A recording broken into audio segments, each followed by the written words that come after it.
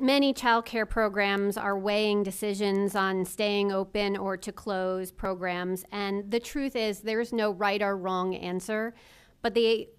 reality is that we need them, and we need them to help our frontline healthcare workers or our folks who are going to be working in our grocery stores that we know are going to see a change here, our pharmacies. And we are working hard to give them the best guidance possible that they can take. And so we will continue to support them in every way that we can. And for those who decide that they can remain open to serve our families, to fuel our economy, we're so grateful to them because we do very much value them, but know that the great news in this, and I'll say this as a mom of a 5 and an 8-year-old,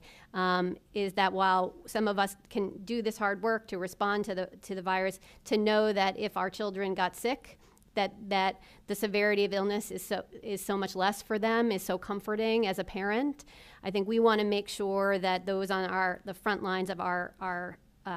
in our healthcare workforce have the opportunity to be at work and to focus on those patients that are going to need their care.